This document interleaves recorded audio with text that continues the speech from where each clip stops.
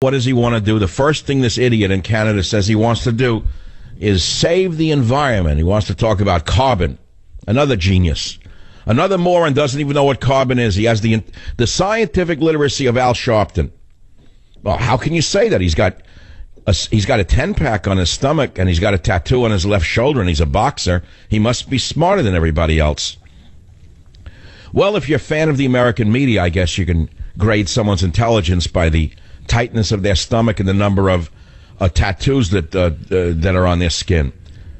So the fact of the matter is, this is what the idiot's talking about, carbon and bringing in more refugees. I swear to you, he wants to bring in more Syrian refugees into Canada. Can you believe this? You better believe it. The world is breaking up right in front of your eyes. Now the question is, why are liberals so quick to embrace this invasion? And why are traditionalists and conservatives like myself so resistant to erasing the borders, language, and culture of this great nation? Is it a self-evident question? Too complicated. It is not a classroom. I understand that. I'm speaking with you as though we're in a classroom, holding a seminar on the crisis, the refugee crisis facing the world right now, because that's the number one crisis in the world. I know most of us don't think about it every day. We go about our daily business. Money, family, kids, soccer, dentists, cancer, heart attacks, prostate difficulties, fallen arches, broken bones, broken teeth, hair falling out, psoriasis. I get the picture.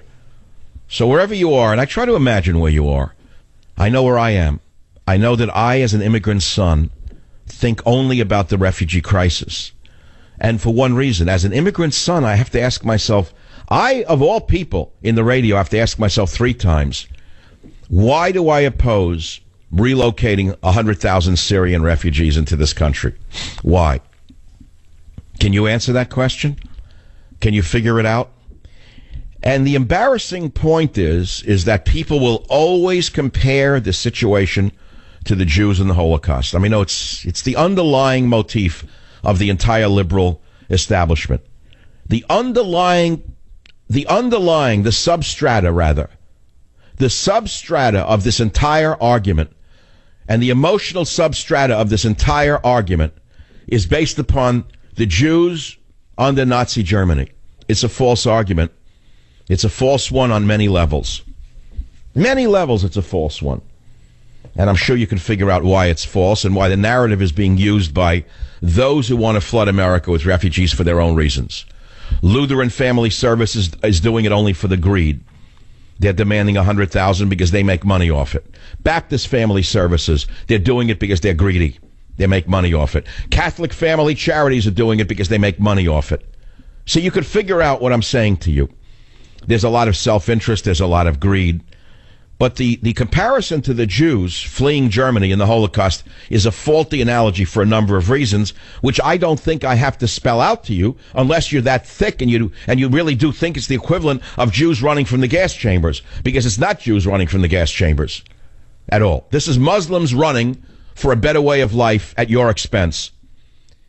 Because the fact of the matter is, wherever they go, take a look at it. Look at Sweden. Look at Norway. Look at Denmark. Look at Germany. Look at the trail of filth. Take a look at it.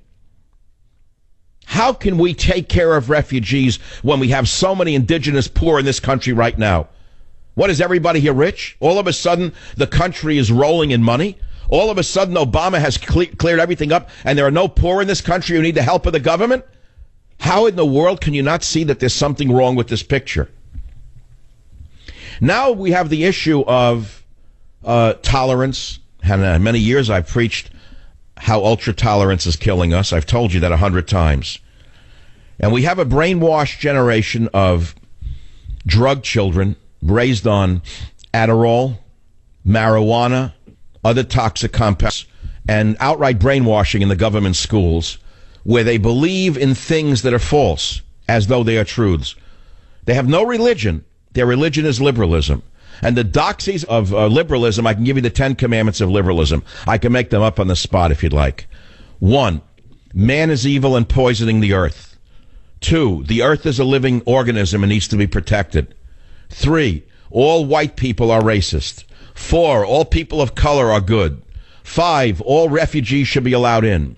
6, There are people make too much money. It should be taken from them. I can go down the list. All you got to do is listen to Bernie Sanders, and you can fill in 6, 7, 8, 9, and 10 commandments right there. And so you understand you have a brainwashed youth vote.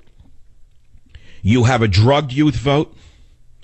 You have immigrants who want things for free that are being legitimized in an illegitimate way.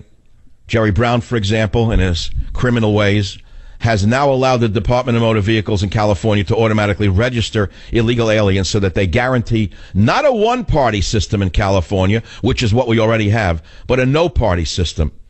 Just an autocrat. No party necessary. Just an autocrat in Sacramento, an autocrat in Washington. So you're watching the dissolution of democracy itself under the guise of diversity. Diversity is destroying democracy. Very clear, isn't it? Do I make things clear enough for you? Diversity destroying democracy. It's a major theme in Government Zero, which, by the way, has gone to #1 under politics on Amazon before its publication next Tuesday. It's already #1 on politics, which means that people who are political want that book. We're talking about the swamping of Europe with Muslim refugees. The main question facing us is this question: is diversity destroying democracy? Or, as the liberals would argue, diversity, in fact, is making democracy stronger. Now, until this time, I would say that diversity has made America great. The melting pot. Isn't that what we heard ever since we've been a child? The melting pot, the melting pot, the melting pot. And then all of a sudden what happened was the melting pot became the chamber pot. We were no longer bringing in immigrants who wanted to lead a decent life and contribute to the country. We're bringing in immigrants who did the opposite. They contributed nothing except crime and disease, and they sucked the system dry. I'm not naming a particular group. You can put 2 and 2 together. You can attach a name tag to that particular statement if you wish. So now we're at the verge of destroying the melting pot in a way it can never, ever be healed by bringing in 100,000 Syrian refugees. Now, you could argue that at least with the Hondurans and Guatemalans and El Salvadorans and Mexicans, we see with our own eyes how hard they work. The predominant number of them are family members and Catholics, by the way. Just take that for what it is. Last night on my bicycle ride, I saw at 7 o'clock at night, it was dark out here, I saw a group of Mexicans still working on a construction site. It had turned dark. They had no lights. They had to finish the pour of the concrete on steps. 6 to 8 of them were there working. I'm not blind, and I'm not deaf, and I'm not dumb. I see what's going on. So in that sense, you can argue that diversity is good for democracy up to a certain point now. Now we have quite another story. 100,000 Syrians. Who are these Syrians? Will they ever assimilate? Do they want to give to America, or do they want to take from America? Are any of them terrorists? Not allowed to ask the question? I'll be right back. Join the Savage Nation. Call now. 855-400-SAVAGE. 855-400-7282. Savage.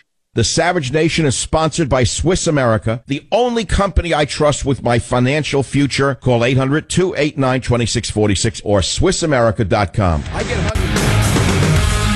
I want to go back to exposing for you and disclosing to you who's making money off the surge of illegal aliens and those coming in not only from Central America and Mexico in providing services. We know about the corrupt churches. We know how they've been corrupted under this regime. But then I listed the mutual funds. And if you have a mutual fund, you probably like the percentage you're making every year. But I want you to know which companies are profiting from the illegal alien surge. You may say that you're a conservative and against illegal immigration. Well, here are the mutual funds that hold GEO stock. Are you ready? Vanguard Specialized RET Index Fund, Fidelity Small Cap Discovery Fund, Prudential Jennison Equity Income Fund, Eagle Series Trust Small Cap Growth Fund, Vanguard Small Cap Index Fund, Vanguard Total Stock Market Index Fund. Do you get the picture? I'm not saying they're doing anything wrong, but you have to understand maybe profiting from a political decision that you oppose. It's all on page 188 of Government Zero, in case you want to get that list again, because I'm not going to read it again. I'm just getting started. Who is this GEO group, board of directors, that are making billions off the illegal aliens living in luxury resorts? They're not household names. I won't read them to you. One of them is Norman Carlson, former director of the Federal Bureau of Prisons. I didn't know that. Let me pause right there, I say. The former director of the U.S. Federal Bureau of Prisons is on GEO's board? Well, think about that for a moment. And as I said, it's all perfectly legal. It's business as usual. Look how well they're doing. There are others. They all came to do good, and they did very well indeed. Again, these are not household names. But wait until you hear the punchline, because you haven't heard it yet. It's on page 189 of the only book you need this year, Government Zero. Are you ready? It's the Koch brothers, however you pronounce it, David and Charles. I used to call it Koch, K-O-C-H, David and Charles, who are two of the richest people in the world, are key funders of the American Legislative Exchange Council, ALEC. There you have it. You thought it was all liberals who wanted amnesty, but conservatives are also guiding forces behind the illegal immigration surge because they own facilities with thousands of unused beds, and they want you to fill them and pay for them. It is big business, big government, and big religion, all in one bundle and getting paid off your back. It is big business, big government, and big religion, all in one bundle, and they're all earning money off your back. All disclosed in the chapter, Zero Immigration and Government Zero. I close the chapter with the 3 pages on Can We Get America Back? I'm not going to read it to you, but I want to read one line. I'm not against immigration. I'm the child of immigrant parents myself. My mother was an immigrant. My father was an immigrant. Everyone living in this country is descended from immigrants, including the inappropriately named Native Americans. They aren't indigenous to America either. They came here from Asia. They just came before the Europeans. That's something else you probably didn't learn in school. Immigrants did help build this country into the greatest nation on earth. And I believe that every human being has a natural right to leave the country he or she is born in and seek a better life in another. Did you hear what I just said to you? But that right has the same natural limit that all rights have. Jefferson put it so eloquently when he said, the limits drawn around us by the equal rights of others. It means you do not have a right to immigrate to another country carrying a potentially deadly disease that could harm the people living there. You don't have a right to enter the country illegally and subvert its constitution. Most obviously, you don't have a right to immigrate into a country for the express purpose of killing its citizens or overthrowing the government. But yet this is precisely the kind of immigration our government is actively facilitating. I won't read you anymore.